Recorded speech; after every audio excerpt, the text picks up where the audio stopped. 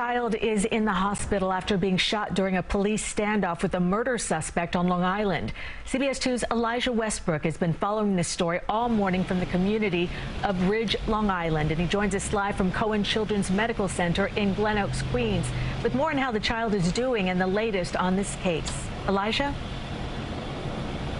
That's right. Good afternoon, Cindy. At the moment, we are currently awaiting a press conference to begin with Suffolk County Police giving us the latest information regarding this case last night. In the meantime, we want to go ahead and show you, or rather tell you, about some good news I just received. I just got the phone moments ago before this live shot with the father of 3-year-old Lovely Tony, who tells us that she is now out of the operating room and is expected to make a full recovery. All of this coming as police continue their investigation into this awful ordeal. It's definitely something tragic, something I won't wish on anyone. James Tony is still in disbelief this afternoon after his 3-year-old daughter was shot as she was sitting on their living room couch. He showed us inside the apartment just hours after the chaotic incident when he says at least 3 bullets pierced through this wall and struck his daughter. I know how to react. I've never been through it before.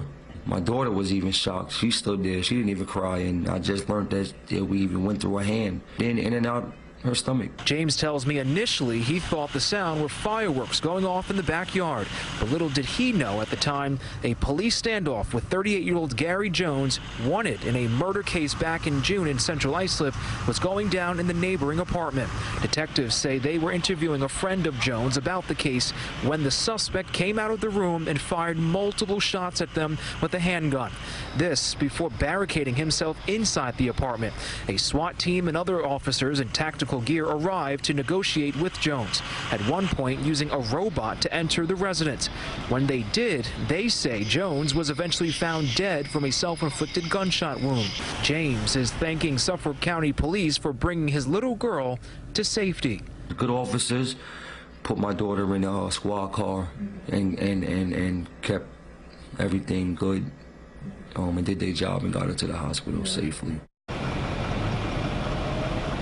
And thankfully, 3-year-old Lovely Tony is expected to make a full recovery right here at the hospital. Again, we do want to mention that we are awaiting a press conference from Suffolk County police officials to give us the very latest regarding this situation that ensued late last night. And that is the latest here from Glen Oaks, Queens. Elijah Westbrook, CBS 2 News. Elijah, thank you. I'm so glad that Lovely is going to be okay.